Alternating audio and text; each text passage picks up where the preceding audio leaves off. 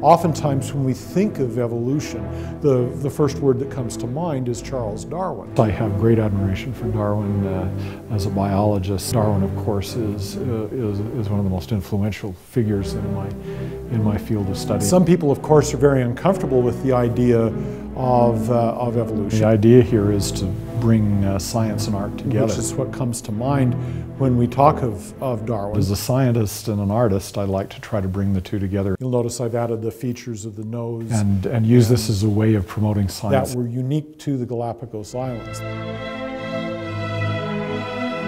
I like to try to time the lecture so that I have Darwin looking as he did when he published The Origin of Species. Darwin had a very strong brow. During the lecture, you see Darwin age. Up over the top of the eyelid is a fold of skin. He had the lamb chop sideburns and looked very different than he did later in life when he grew that big, wonderful, long beard. You essentially see Darwin emerge. Science and art really do come together in many ways, and this is a great way to do it.